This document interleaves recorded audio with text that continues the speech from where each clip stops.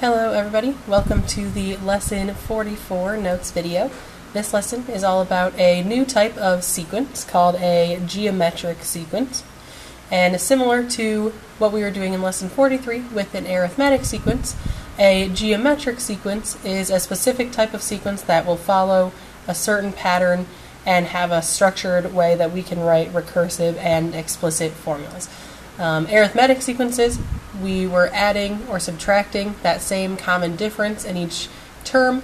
A geometric sequence is a little bit different. So we're going to start off with a video of something I'm sure you've seen before, a tennis ball bouncing, and we're going to use that to help us write and think about what a geometric sequence is. So here is a video that I'm just going to play from my phone under the camera.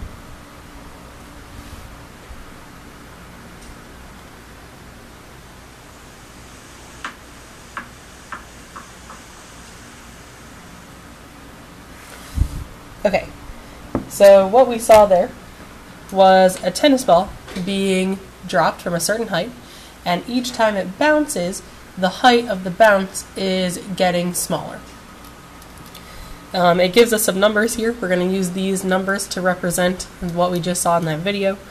So that it was originally dropped from a height of 286 centimeters, and then each time it bounced back to these heights, so 157, then 86 centimeters, then 47, then 26.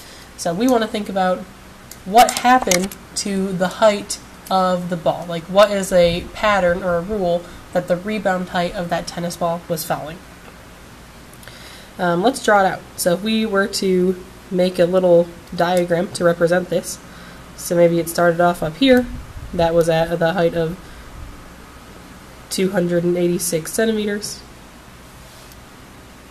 And I'm going to draw it out even though it was kind of vertical, so then it bounced, and then now bounced up back to a height of 157.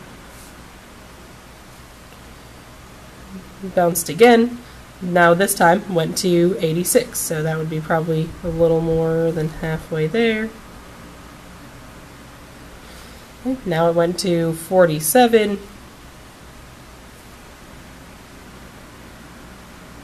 And then finally 26. So if this were our tennis ball bouncing, each time it rebounds to this specified height. So if we want to find a pattern for this sequence, then we want to figure out how is the height changing each time. So maybe take a minute, pause this video, make some observations, try and make a prediction. What is happening to the rebound height of this tennis ball? Okay, if you paused, maybe you're back now. If you didn't pause, let's think about some options. If we were thinking about it like an arithmetic series, we want to figure out, is there a certain common difference between these numbers? And let's look. So between the first height of 286 and 157, it went down 129 centimeters. But then with the next one, 157 minus 86, that one only went down 71. So there's not a common difference between our bounces. But what I observed from this graph is that each time it bounces, it's about half, maybe a little more than half of the previous height. And if we follow this pattern, it kind of looks like maybe like an exponential graph from our exponential units. Like each time it's just getting smaller and smaller and smaller, and then kind of starts to level out. If we were to keep bouncing, it would just stop, it would hit the ground. So if we look at it this way, it starts at 286, this first bounce is 157. So out of our original 286, it bounced up to about 54.9% of its height.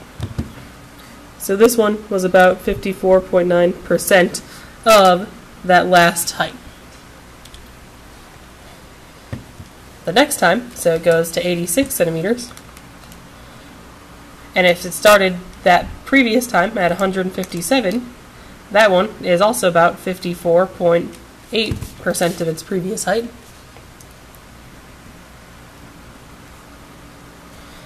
And then 47 out of that previous 86 is about 54.6 or 54.7. And then 26 out of 47 is also about 55.3%. So this situation isn't perfect because we have some energy loss in that tennis ball, but about 55% of the previous height is that new height of the tennis ball. So to get from here to here, we aren't adding or subtracting a common difference, but we're actually multiplying by a certain ratio. So each one, we'd take 286, multiply by that percentage, 0.549, then multiply by this percentage, and we keep getting that common ratio until it eventually levels out to 0. So that is what a geometric sequence really is. A sequence where instead of adding or subtracting a common difference, we're multiplying by a common factor. That common factor we also can call a common ratio, and so the ratio, or just that if we divide the two terms, that'll give us that ratio between consecutive terms. So in a geometric sequence, we're going to have a common ratio if we divide the two terms rather than a common difference when we subtract them. We can write some recursive and explicit formulas for geometric sequences. So same thing as in arithmetic, when we write a recursive formula, we want to specify what that first term is, because when we find our later term, so any term, a subscript n, will be that previous term, whatever n, a sub n minus 1 is, times that common ratio. Also, we're using lowercase r to represent that common ratio. So whatever the previous term is, like for example, if our previous term is 157, we multiply by that common ratio, then we get our next term, 86. So in that recursive formula, it'll always follow that same pattern. For an explicit formula, we have our new term is our first term times that ratio to the power of n minus 1. Because if we think in a sequence, we're just going to keep multiplying by that same ratio over and over again. So by the time we get to this fourth term, we've multiplied by that ratio 1, 2, 3 times, or that ratio cubed. So that's why we're multiplying by the ratio to the power of whatever that n minus 1 value is. So let's do some examples of figuring out, is a sequence geometric? And if so, we will write the recursive and explicit formulas. Also, there's a little typo here that is supposed to say write the formulas. Okay. So first, we have the sequence, 5, 15, 45, 135, continuing on that pattern. And we want to think, is there something common that we're multiplying or dividing by? And in this case, looks like 5 to 15 would be multiplying by 3. 15 to 45 would be multiplying by 3. 45 to 135, we can check that, is multiplying by 3. So we have this common ratio, or r, of 3. Each time we're multiplying by 3. So to write a recursive formula, we're following this pattern, where we can first state our first value, so our a1 value is 5, and then any subsequent value, so any a subscript n, is going to be whatever the previous term is, a n minus 1, times that common ratio, so times 5. So there's a recursive formula to describe this sequence. And then an explicit formula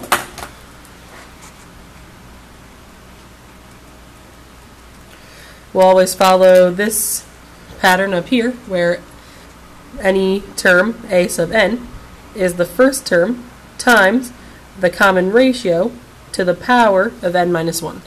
So if we're looking for the explicit formula for this sequence, it would be our first term, 5, times our common ratio, which is 3. Oh, also, sorry, this should be 3.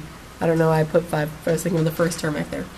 So this common ratio in the recursive formula, whoops, should be 3.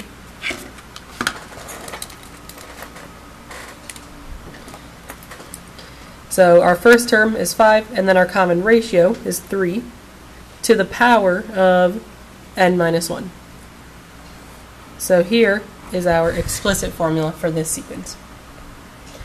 So if we plug in any term to an explicit formula, it'll give us that term number. So say we were looking for the fourth term, 5 times 3 to the power of 4 minus 1,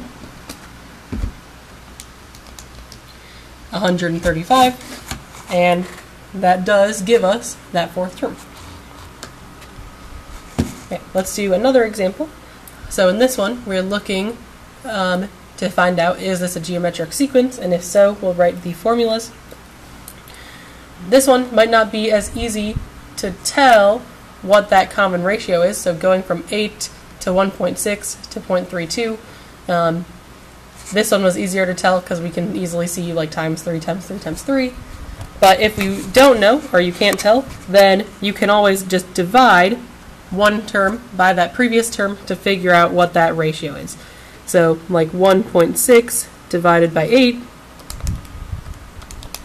is 0.2. 0.32 divided by 1.6 is also 0.2. And then if we tested that last one, 0.064 divided by 0.32, also 0.2. So in this one, we have a common ratio. Each time, we're multiplying by 0.2.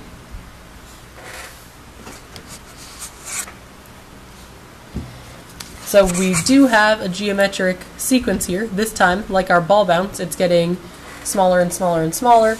This time, it was getting bigger and bigger and bigger.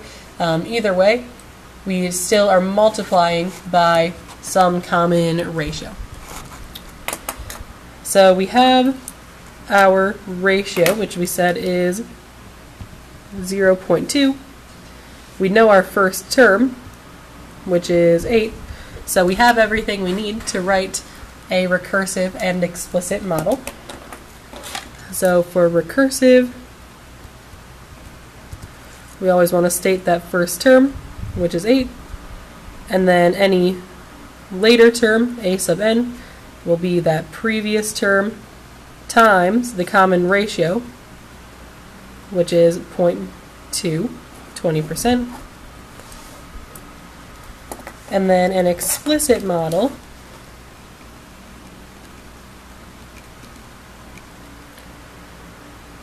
we need that first term times our common ratio to the power of n minus 1. So our any term, a sub n, will be our first term, 8, times our common ratio, 0.2, to the n minus 1 power.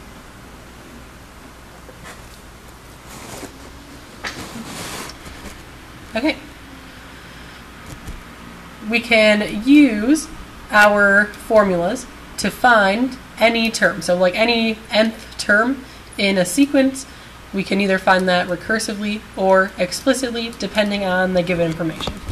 In this one, so we're looking for the 17th term of this sequence, 11, 33, 99, 297. And 17, it's kind of far away, so let's find this one explicitly. So let's write an explicit model that we can just plug in 17 for n and find that term. So if we are writing an explicit model, we need that first term and we need that common ratio. So let's figure out what that ratio is. So to get from 11 to 33, what are we multiplying by? If we divided that to figure it out, it would be times 3 to get from 11 to 33. Same thing, to get from 33 to 99, we're multiplying by 3. And same thing to get from 99 to 297.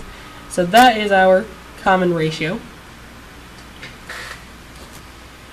We have our first term, 11, that's our a sub 1 value. So we have those two things. We can write an explicit model. So a sub n is our first term, 11, times our common ratio to the n minus 1 power. So if we're looking for the 17th term, that means 17 is the n that we're using. So a subscript 17 is 11 times 3 to the 17 minus 1 power, or the 16th power. So the 17th term is 11 times 3 to the 16, which is this huge number. Let's get that. So looks like 473,513,931. So this is a very large number. But if we think about it, if we're multiplying by 3 every time, then these are going to start getting bigger very quickly, because we already started with 11 in only 4 terms. We're at 297. Multiply this by 3, we'll be at almost 900. So this is going to keep getting bigger very rapidly.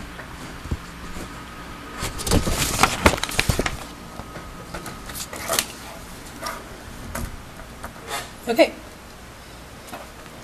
We can also use a recursive method, similar to what we did in lesson 43, to find the term number if we don't know the first term. So this one is asking us to find the 19th term. We know the 21st term is 4,050. We know the common ratio is 1/5. And we don't know the first term, so we can't write an explicit model. But 19 and 21 are not that far away, so we can just use that common ratio to find the 19th term recursively. So I'll do the same thing like I was doing in the previous lesson, where we're looking for this 19th term. So I'll use a placeholder so we can figure out what that 20th term is. We know what the 21st term is, 4,050. And then this pattern would continue on forever.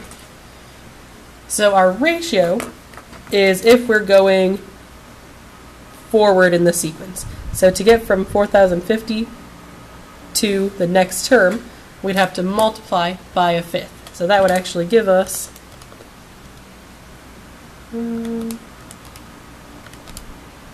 810.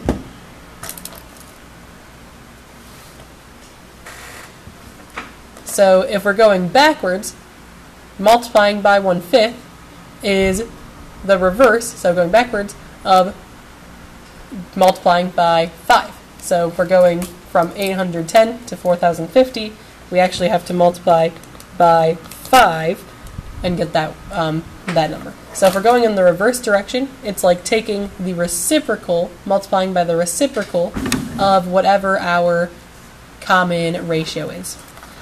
So let's go recursively back, starting at 4,050, multiply by the reciprocal of 1/5, so multiply by 5, and that gives us this 20th term is 20,250. Multiplying by 5 again will give us that 19th term, which is 101,250. So the question it's asking is, what is this 19th term, which we just found, is 101,250.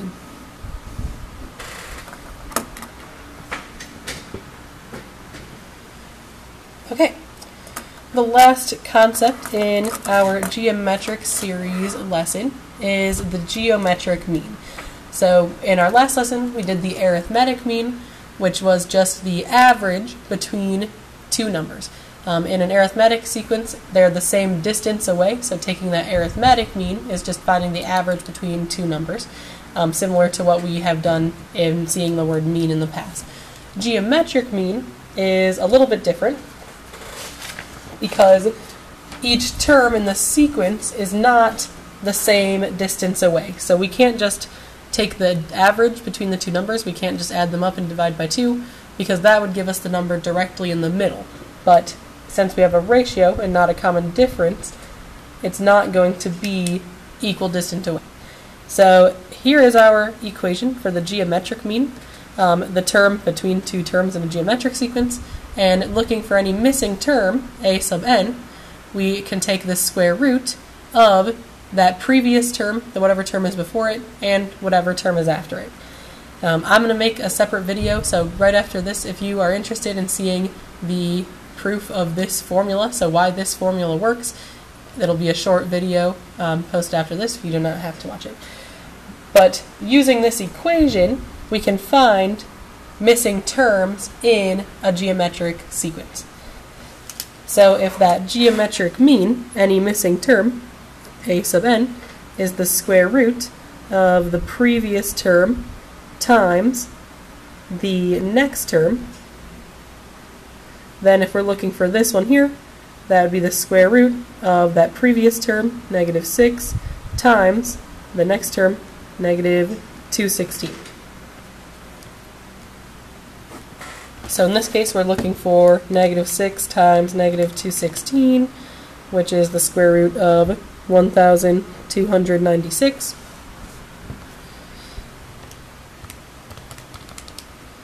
Which is 36. However, something to keep in mind for a geometric sequence is our common ratio might be positive or negative. So the square root of 1,296 could be 36, or it could be -36. And if we had a common ratio here, so if this were 36 or -36, we'd have a common ratio of either 6 or -6. And so say if our ratio was +6, then -6 times 6 would give us -36, times 6 would give us -216. If we had a negative ratio, so an r value that was negative, then -6 times -6 would give us +36, but +36 times -6 would give us this -216. So if we have a negative r value, then the signs in our sequence are going to alternate from negative to positive, negative, positive. So this was that missing term, that geometric mean. And then one more, if we are looking for the missing term in this sequence, we can find the geometric mean of these two terms. So that's square root of the previous term times the next term. So the square root of 5 times this next term, 2.8125.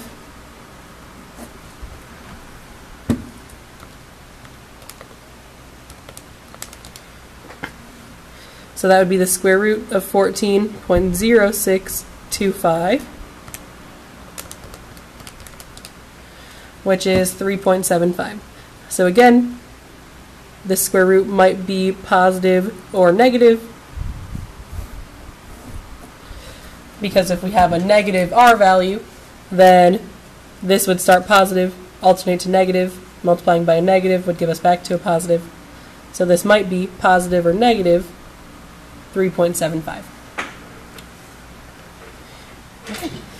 Make sure you get some practice using geometric series on the worksheet, and email me if you have any questions.